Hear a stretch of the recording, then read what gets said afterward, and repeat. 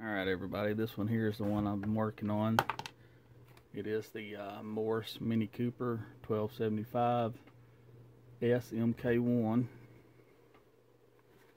You can see it's got them, I guess, a rally style wheel. I really don't know what kind of wheel that would be.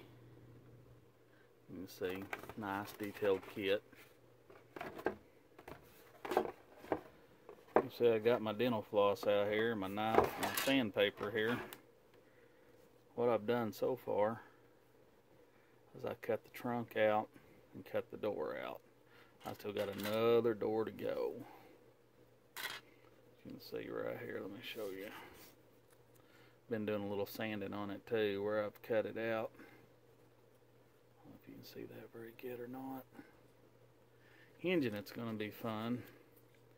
And then on this trunk lid, I got so many of these cars that I can use. I got a spare wheel I can put back here, put the battery back there the way it's supposed to be. But on these cars right here, I think the trunk opens like this.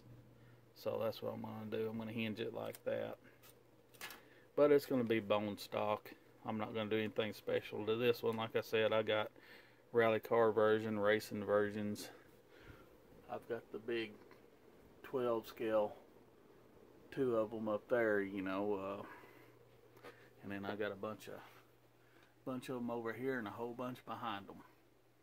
You can see I got the rally and the race, and then I got the Austin Mini Cooper, and I got like 4 others of them. I also have the pickup and the Traveler. I don't know if you can see here in the van. And I also have the Revell version built up here. But I just thought I would show y'all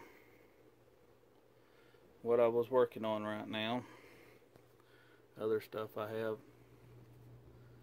some of them in cases. I got a bunch of stuff to mess with here.